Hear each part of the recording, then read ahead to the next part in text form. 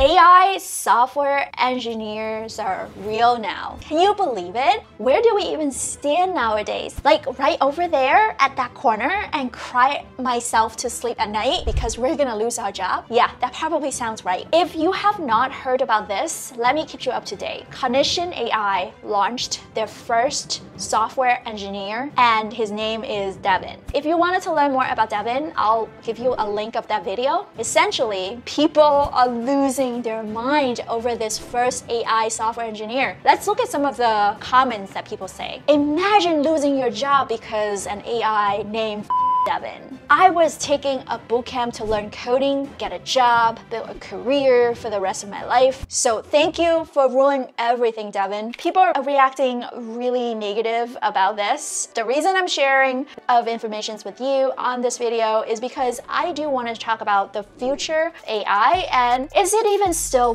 worth it to learn to program? Hi, if this is the first time you came across this channel, my name is Vicky May and I am a software engineer in New York City. But soon, I might just get replaced by Devin. Who knows? It could happen, right? In the past couple years, AI really has been advancing and multiplying and just basically going at a super fast pace. I feel like every single day there are so many new AI tools are being born and people were really enjoying using AI for different things. So since we have created the automations on so many other things, it comes to a point that we wonder, what if one day AI just gonna replace all of the software engineers just like that? What are we gonna do then? Well, guess what? Devin is here. Devin is here and he's not going anywhere. So looks like it only takes a second developed, even though I was thinking it's gonna take a few years at least for us to make enough money so I can get retired. But I guess not. And I do wanted to bring up the point that is it even worth it to learn to program now in 2024? The first point that I wanted to make is the difference between coding versus software engineering. There is a significant difference between these two things. Coding is only a very small part of software engineering, and software engineering is more of a practice. Let me explain this. Coding is more like laying the bricks and pouring the concrete when it comes to building a house. Whereas software engineering is more like architecting how to build a house. And it's more from designing, coordinating with different parts of the build of the house, and also considering the functionality, the aesthetics, and also the long-term sustainability of the building or of the house. If you notice, the high levels of software engineers, like staff engineers, the senior levels of engineers, the more time that they are going to be spending on not coding line by line, but actually considering the trade-offs and talking about the tech stacks and thinking about architecting the project itself and how they can maximizing the business values using the technologies. Point number 2, learning to program isn't just about getting a job. In the past decade, software engineering has skyrocketed. Every single person wanted to learn to program. Every single person is finding out ways to get into the field, to become a software developer. And I would say that is really cool to see. However, I do think that a lot of people is picking this profession because it's a very high paying job. There's nothing wrong with that. I wanted to say that this isn't wrong to find a job that pays well because you got bills to pay. That's totally fine. But AI is going to do most of the programming work now. As I see, that's the trend and that's where we're heading. So if that is the case, why are we even bother to learn, right? Like, what is the point? I bet there's gonna be a lot of people who are giving up on learning to code because the journey isn't easy, and if it's not for the money, why are we even learning at this point? However, I think instead of focusing on just learning to code, we should really seek to learn software engineering as a practice. What I mean by that is learning how to program is important because let me quote on Steve Jobs on this. So he once said that everyone in this country should learn how to program because it teaches you how to think. And this is my point. Problem solving is a skill. It is worth to learn about how to problem solve with unlimited resources out there. Learning software engineering, it's like teaching kids how to do math. The point isn't get the answers right. The point is to teach them that we can solve this complex problem by applying these strategies.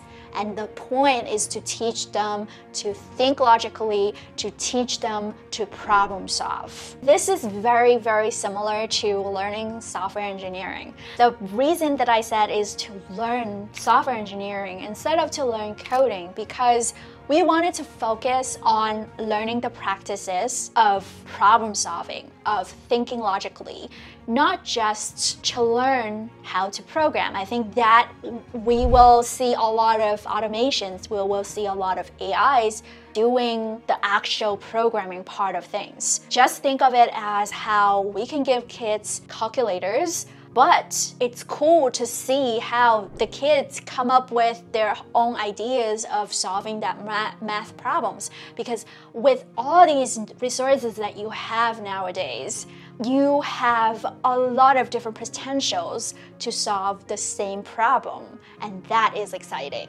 That being said, brings us to point number 3, which is adapting a new way to learn to program. Knowing that AI is going to help us to lift the most heavy work from doing most of the programming, now that we have to learn differently. Instead of learning how to program and learning how to code from a traditional educational institution, like going to college, there are so many ways that you can just learn to program on your own. I think one of the most important skills is to learn how to use the internet, learn how to use the AI to help you to learn how to program. And you can easily find a lot of the resources online to get you started. There's free courses, there's minimum pay of online courses that could help you to get started with gathering and knowing all these information. You gotta first absorb all those informations, and then you can also practice. You can start looking for projects online. There's a lot of interactive websites that you can use to start building projects. And if you get stuck, which we all do, you can ask AI to help you to debug, to help you to explain some of the concepts that you did not get. And that opens up a lot of opportunities. Also, with the internet, you can also connect with people who are learning the same programming languages with you. Like there's so many communities out there. There's Reddit, there's TikTok, there's Instagram, there's Twitter, X, all of it. There's so many coding communities out there that you can connect with people. You can talk through your learning experiences. I gotta say, I've learned so much from running into bugs on my code and just Googling around and reading through articles after articles of people running into the same problem as me. And that was not provided back in the days. And I encourage you to take that opportunity, take this era of the internet, take this era of AI to learn differently instead of just learning from the traditional school. You can definitely do this on your own. Just because now that we have AI, it doesn't mean that we're no longer going to code. I am definitely not gonna stop coding just because AI is gonna do all the coding for us now. Programming is not just a job to me. I think programming is a form of art, and to some people, programming is a hobby. Just like chess, just like D&D, just like any type of hobbies. And people enjoy challenging their creativities. And I think that AI is not gonna stop us from creating, and AI is not gonna stop us from having fun and renovating and advancing from AI. So it's okay, even though Devin has done a fabulous job of basically replacing us. But at the end of the day, I don't think that's the case. I don't think Devin's gonna replace us and we're just all gonna sit here and cry and be sad about it. There's so many opportunities for us to renovate, for us to build from what we have from AI. Hope you enjoyed this video and smash the like button if you really do, and definitely share this video with someone else. And check out my other videos about AI right here. I'll talk to you soon. Stay safe. Adios.